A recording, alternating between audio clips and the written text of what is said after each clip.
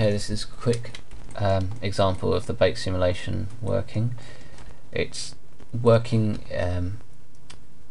basically at the moment it's only doing the tail and you can't choose what you bake, but you'll be able to literally highlight these and then hit bake. At the moment it's just doing the tail, so I'm just going to bake out. At the moment there's this animation, so that's the dynamics working. If I turn the active off, it goes back to that.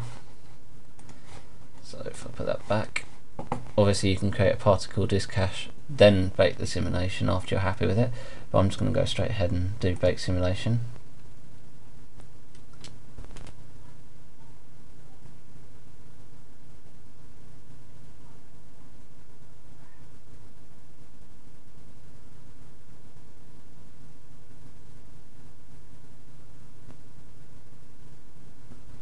Almost there.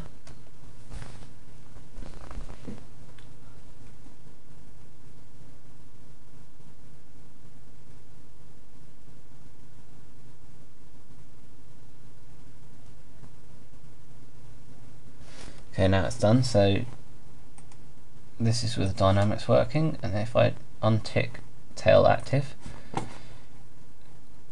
and start from the beginning, you'll see it's working as well. So you can now see it all moving, and if I highlight these and if you push up on the keypad, you can see all the keys.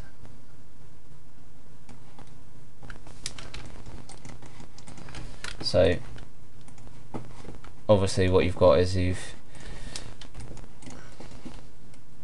by pushing up you can see what's actually been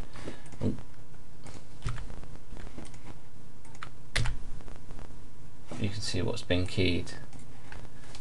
So you can see there the set keys.